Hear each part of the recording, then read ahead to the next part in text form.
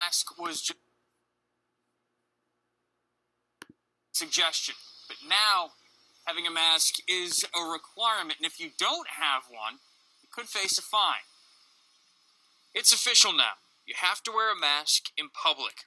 The state's mask order says anyone within 6 feet of others and not wearing a mask face up to a $300 fine. To me, I think it's a good idea, especially for the workers that kind of need to be at their jobs and they don't have any protection. I think it makes complete sense. The executive order does not apply to children under the age of 2 or people who are unable to wear a face covering due to medical conditions. But a mask must be worn inside grocery and retail stores and while riding public transportation. The governor, speaking Tuesday after touring a company in Fall River that will be manufacturing millions of pieces of PPE. The main reason you wear a mask, okay, is partially to protect yourself from others, but it's mostly to protect others from you. For a significant portion of the population that gets this virus and carries it and can in fact pass it on to others, there's a growing body of evidence that they're not going to show symptoms at all. They may not even ever know that they had it. The governor says getting everyone in the state on board